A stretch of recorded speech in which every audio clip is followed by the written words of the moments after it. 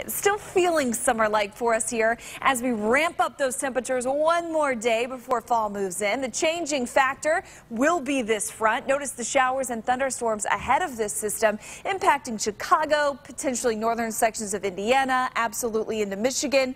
We may see a little bit hold together here this morning, but for now we are dry. Watching the clouds increase from the west and a little bit of light rainfall just now trying to get close to a few of our counties. But notice a lot of that energy shifting north rather than shifting east. We still have dry air here at home, so we're going to wait to really see the better rain chances arrive later today. And again, west and north we'll see it first. I'll break that down coming up next if you've got any Friday night plans. Currently 69 degrees downtown, 60 in Solon, 65 Madison to 65 degrees in North Royalton, 62. Good morning to you, Burton. Happy Friday for you in Chardon at 62, 58 in Jefferson, Akron and Canton, Jackson Township as well.